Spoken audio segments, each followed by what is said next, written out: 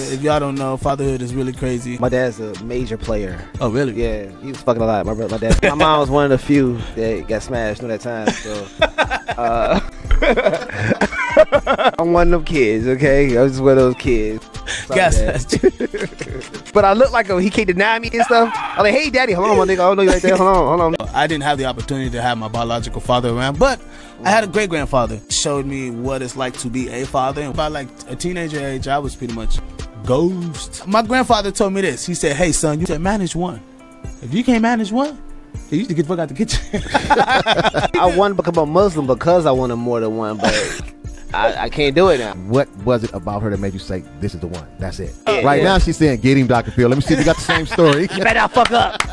What made it about her was, I always said, she has to be way better than I am. Okay. Period. That's good. And she stuck with you through all of that? Yeah. Right. Exactly. You grew up. You know, you want your household to be solid. Yeah. And whether that dude wants to have a queen there or not, you know, it's his choice. Yeah. I chose to have a queen there. You know what I mean? Yeah. And She's I don't strong. think, they could deal with a lot, bro. Absolutely. They could deal with way more than us. Absolutely. Yeah. You know, They spitting out babies. You know they could deal with more of that Come pain. on, that man. pain right there, woman bro. is. I came out of vagina. As a Life female? continues with a vagina.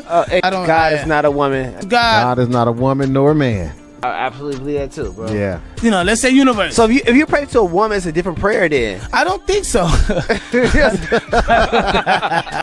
out. This is my shit. This is my shit.